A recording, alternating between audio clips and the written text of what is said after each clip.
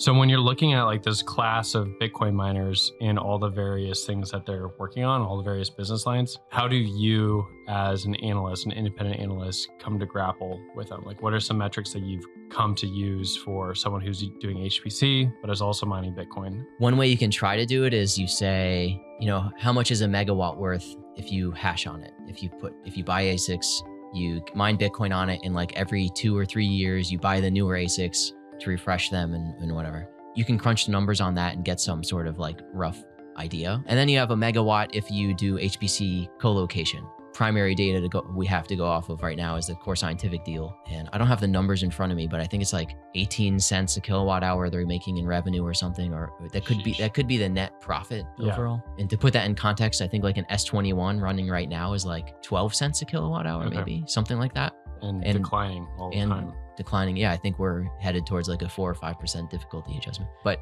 Bitcoin could double and that number will double. It'll go to 20 cents. Yeah. But in 3 years from now, what's that number going to be?